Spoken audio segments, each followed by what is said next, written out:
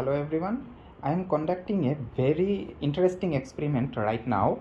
I have a very old machine H81M and Core i3 4th generation Intel processor in this PC, and this PC has two 4GB DDR3 RAM, and I also have a 2GB DDR3 1333 bus RAM at my hand, and the hard disk has Windows 10 pre-installed.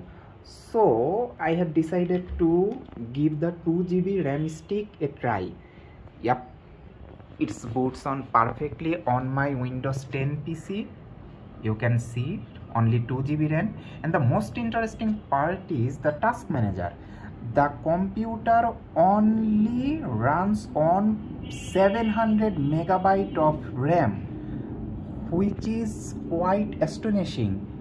Usually on my 16GB RAM PC, there is always 3 or 4GB RAM is consumed by Windows 10 on standby without opening a single application. But in these instances, only 700 megabyte RAM has been used. This is unexpected. Let's try opening some apps.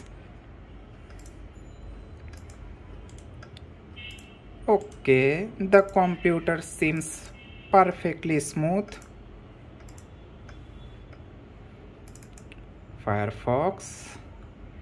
Okay, it has taken a significant amount of time. Google Chrome,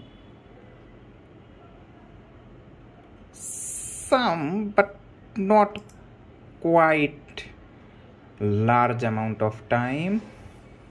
What about Microsoft Edge? Okay, it's instantaneous. Okay, I am surprised with my PC's 2GB RAM performance, and it's almost unbelievable in this era.